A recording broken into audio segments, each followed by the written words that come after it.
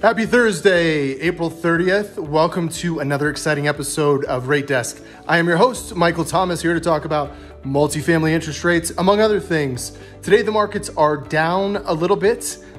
They are trading a little bit lower in the major indices. The U.S. Treasury yields are up a little bit. So they're trading about the 0.64 range today. That is 64 basis points. And we move over to the FHA rates. We're seeing the 223F back up a little bit, trading closer to the 260 of the mid-range. Still very low, but fixed for 35 years. 221 D4 up to about 325, 3.25 mid-range today. That's on 40-year fixed rate money. Still seeing the Fannie Mae DUS at the 320 range. I talked to a developer today as well who's seen it up to 350 on some of his affordable transactions, which are fixed for longer periods of time. Affordable transactions are fixed for 16 years instead of 10. So those rates are closer to 350 is what he was seeing. Freddie Mac is still at the 340. That is 3.40 range. That's for your standard market rate transaction. And what I want to talk about today are value add transactions.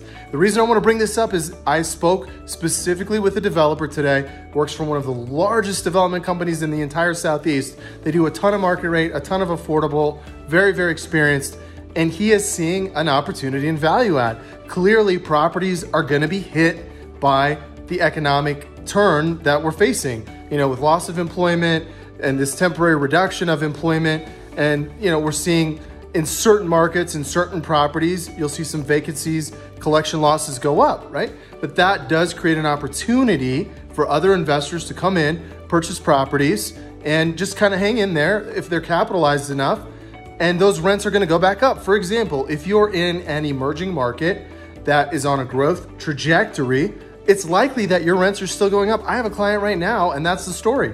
Their rents are still going up, and we can track that. And if you're using a HUD FHA loan, you can actually forecast those rents, and with the HUD approved appraisal and the HUD underwriter then approving that valuation, you can trend towards that higher value. That's a really great thing, and it's incredibly unique to HUD FHA insured transactions. You cannot do that with bank debt. You cannot do that with life company debt. You can't do that with any other kind of debt. So that's a big market opportunity currently. Secondly, I just want to say, again, affordable housing. We know there's a need. There's been a need for a long time. There's not enough units. We need to build more units. I think this downturn is another chance for us to really focus on how do we build more of these affordable housing units.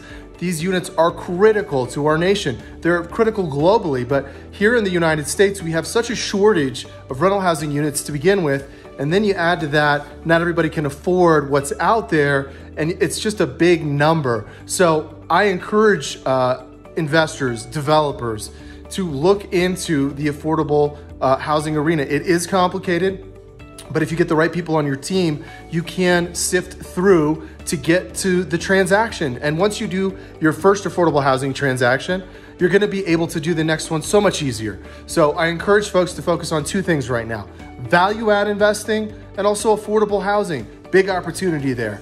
That's all for today. I appreciate you tuning in, and I'll see you tomorrow. It's been Michael Thomas at Rate Desk.